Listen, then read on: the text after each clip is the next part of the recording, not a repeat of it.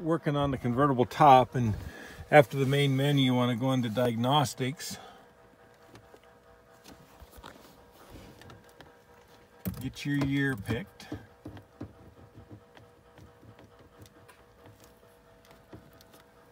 And then the right model. And then we're working on the top, so we're going to do body. And I got an arrow up to roof, convertible.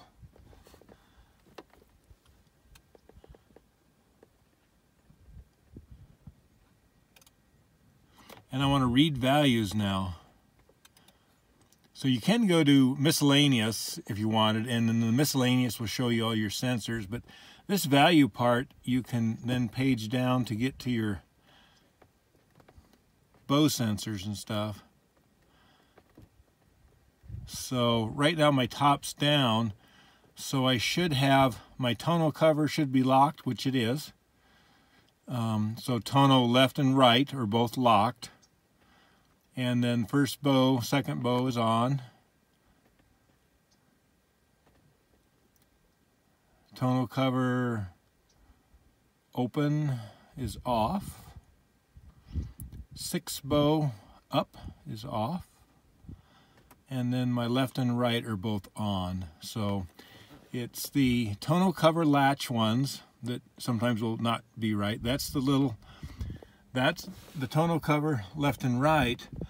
That's the cylinder that's easy to see once you put this top up and pull your tonal cover. They'll be right here.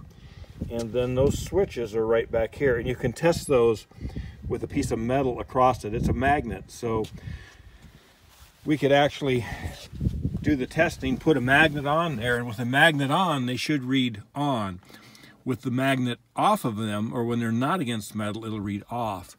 So that's how you can test those little sensors. And then your 6 bows, they're buried up in here, and you got to come around up and inside, and they're really hard to see. Trace the wire, but same kind of thing. Put a screwdriver to the tip, boom, it'll turn on. Take the screwdriver away, it turns off. So that's how you test those. So that's how you're doing everything. And then exit out of here. So if I go under miscellaneous, this is where I would actually do a sensor test.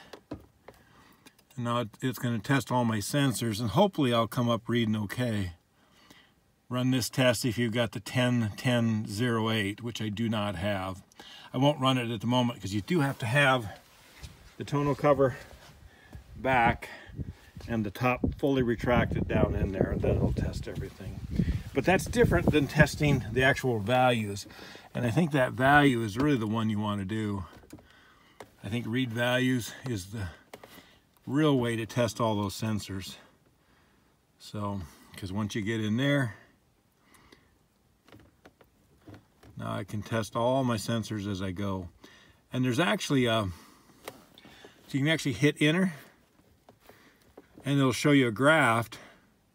So now I can graft it and see. It should be on, it'll be up high, and that'll beep. So you can actually be working on it by yourself, and you can hear the beep as it turns on and beep as it turns off. So that's pretty cool. Anyway, that's all I got.